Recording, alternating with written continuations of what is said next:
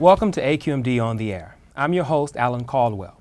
Joining me today is Pediatric Asthma Specialist with Kaiser Permanente in Orange County and a member of our AQMD Environmental Justice Advisory Group, Dr. Afif El-Hasan.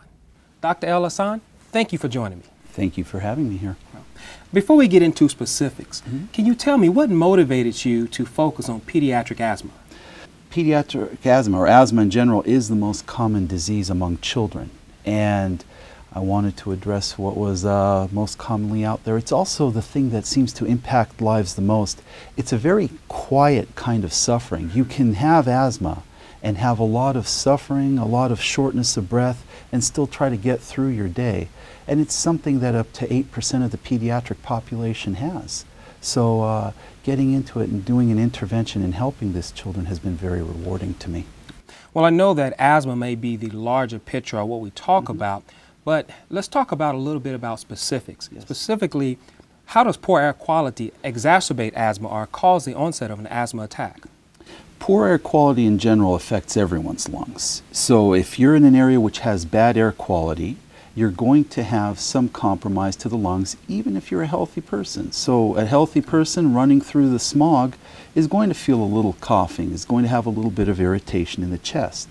Now, take a person who has lungs that are already a little weaker, someone with asthma, and put them there in that environment, and you're going to have a person who starts to have an asthma attack, or their lung function gets worse, or they have increased secretions. So it's a real problem for them. And there's also the issue with children, and one of the things that concerns me so much is the fact that when children are exposed to long-term bad air, their lung development, the growth of their lungs, becomes affected by this bad air, and they don't get the growth and development that leads to perfectly healthy lungs. In Southern California, we have a lot of freeways, and we are a major corridor for goods movement and transportation. Yes. Can you talk a little bit about how our transportation system actually affects lungs and affects respiratory illnesses, specifically in Orange County? In Orange County, you have multiple freeways. We have 522, the 605, the 405, and some other ones I'm sure I'm not remembering right now. But at least, I would say 50% of people live within a mile of a freeway.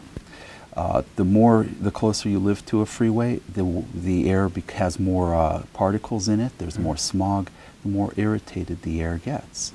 And living near, in compounding this problem, is also the fact that we have the ports of Long Beach, which affects the western aspects of Orange County, and we have the railroads that run along the 91 freeway. And you also have certain areas where just the geography of the area traps in the smoke from the freeway. So the wind blows it to certain areas. You see it in Riverside. So there's a lot, having those sources of smog, both the stationary ones like the freeways and railroads going through, has a very profound effect on people. Right. And very often, many of the people who live closest to the freeway are people who may be in a lower socioeconomic group, may not have as good a health insurance or no health insurance, and they're the ones getting the worst of some of this smog and the ones who are having the worst effects from it. Okay. I know at the AQMD, one of our core principles, of course, is protecting public health. Yes. If you would, can you explain or talk a little bit about how the AQMD partners with yourself and other physicians to help reduce asthma, in our area? AQMD has been a wonderful source of information for the public and has certainly done its duties in trying to protect the public.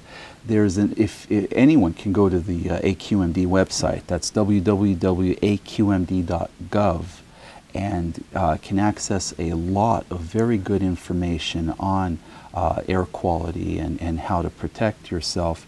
There's also another site with even an iPhone app on it that www.cleanairconnections.org, which you can find out the quality of the air for the day. You can find out where there's clean fuel available. And there's even a place on there where you can report cars that are making really dirty smog. So there's a lot of nice things on there as well. Now, you talk about other things that the AQMD does, so let me give you some examples. There's something called the Breathmobile. They have these 34-foot RVs, a bunch of them through the country, but they're partially funded by the AQMD. They go to areas where there might be, lower socioeconomic conditions in those areas, and they treat children with asthma. And they go to the schools. I'd say in this country about 120,000 children are benefit from this in about 500 schools.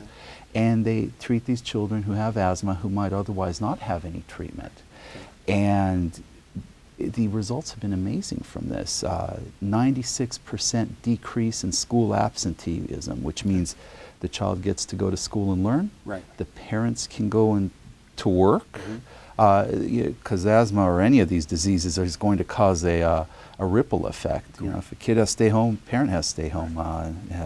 But it's helped with that. It's lowered ER admissions, and actually these kids have been much healthier because of these Breathmobiles.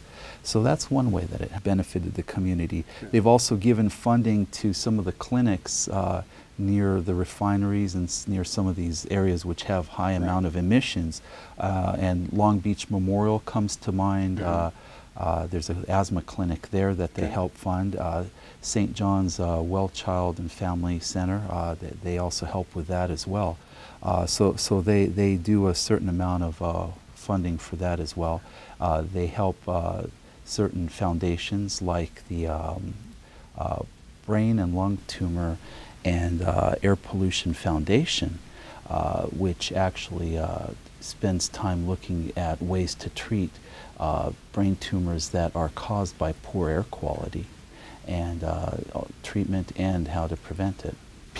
Poor air quality can lead to cancer. The particles in the air actually, if they're tiny enough, and we see this with diesel particles, can actually get into the lungs and into the bloodstream.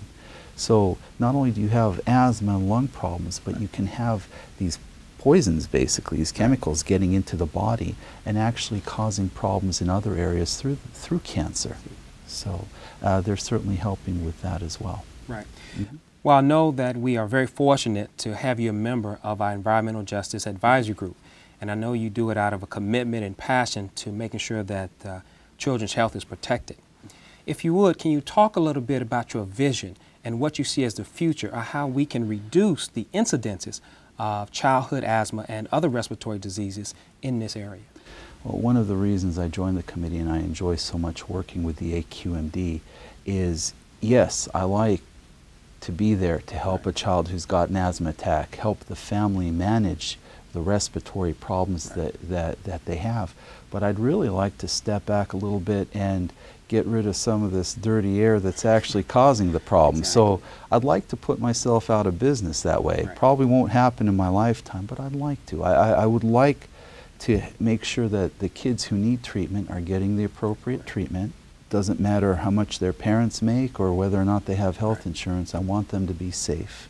And then we need to backtrack and make sure what's causing the problem is stopped, so that I don't have to do that job if I can. Well, Dr. El-Hasan, I want to thank you for joining me.